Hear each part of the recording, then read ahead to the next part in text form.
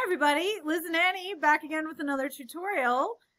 We've been having a lot of fun tonight and this week exploring all the different video filters and virtual backgrounds and different add-ons that you can do for your Zoom background. Nice job, Kalina. That's gorgeous. We have here a smattering of the different things you can do. We've got Diamond as an animated duck.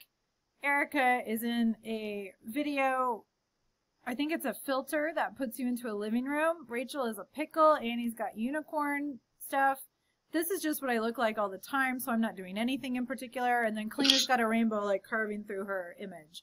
So this is, honestly, this is probably going to be a common experience for people who are teaching as soon as your students figure out that they all have these options that all the instructors have as well. So it might be a little bit distracting. Some of us might want to prepare for more informal, more casual kinds of meetings where people are abusing this like everyone is doing as they're cycling through the different options that they have.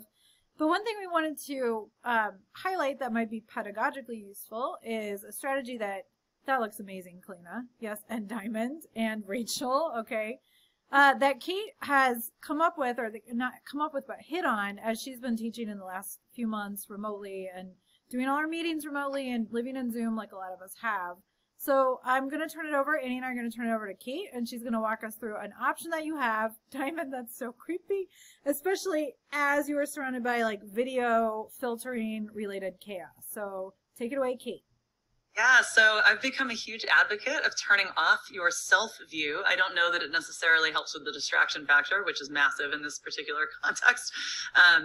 But one of the things that after 6+ months of doing Zoom that I have noticed is that it gets really exhausting to be on Zoom all day, whether that's teaching or in meetings. And so pretty early on, I figured out that one of the things that was making it exhausting is staring at my own ridiculous face all day, which we don't normally do. Normally, when we're talking to other people, we can't see ourselves. So it's really unnatural to be able to see yourself when you're talking. Very distracting. It sort of adds a level of burden, essentially, to your mind to have to be monitoring your own look while you're talking.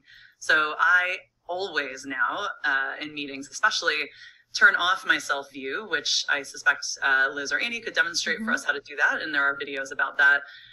If you feel like you really need to watch yourself, I think one alternative that is reasonable now that Zoom allows you to move things around is to make sure you at least put your self view as close to your camera as possible, which is probably top center.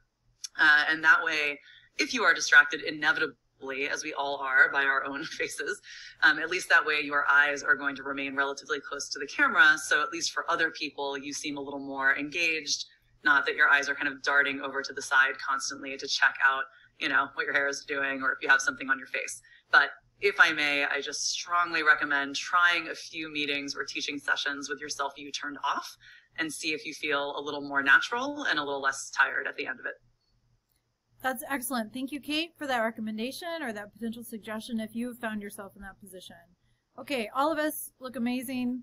We'll be back with some more tutorials and how-tos, maybe some Halloween-themed ones in the near future. Everyone have good luck with this skill. Good luck testing all this stuff out.